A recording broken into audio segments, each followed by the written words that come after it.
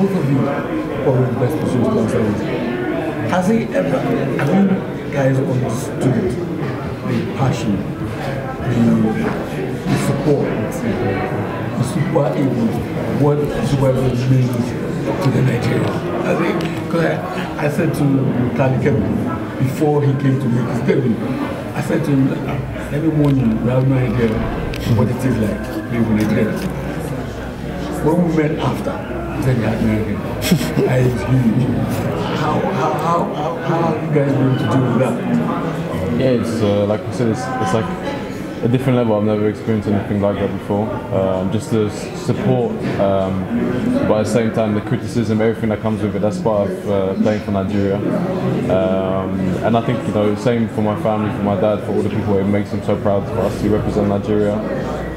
And at the same time, you don't want to disappoint anyone. So you kind of, without even wanting it, you get pressure because it's such a big nation and Nigeria's had such a rich history playing football. So yeah, it's amazing to be part of that. You know, when you play, you feel like any game matters, even these friendly games, everything matters for Nigerians. You can't say it's just a friendly game.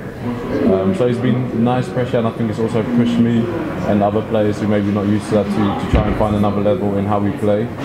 And but yeah, the downside of it is, you know, when we don't win or when we draw whatever, then that comes with we have 180 million national team coaches that'll tell us how we should do it the next time, which is their right as well, because they're Nigerian and they just want to see us do well. But that's the downside of playing for Nigeria. How's it been for you? I can just agree on what William said. I think so far we've been lucky enough not to take too much criticism. I hope we will never face that day. But of course, it's part of the game. Yeah, it's part of football. And yes, as you mentioned, it's part of football too. You have the same thing in your club, but not on that high level. And the support we get each and every game is amazing. As you said, it's never just a friendly.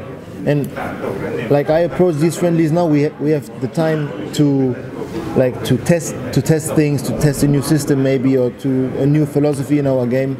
And I'm comfortable if the performance is right, and if we lose, it's okay, because it's a process of learning, of preparing.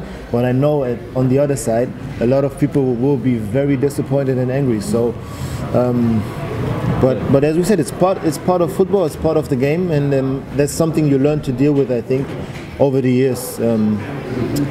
Even though it might be a bit different playing for the Nigerian national team than club side.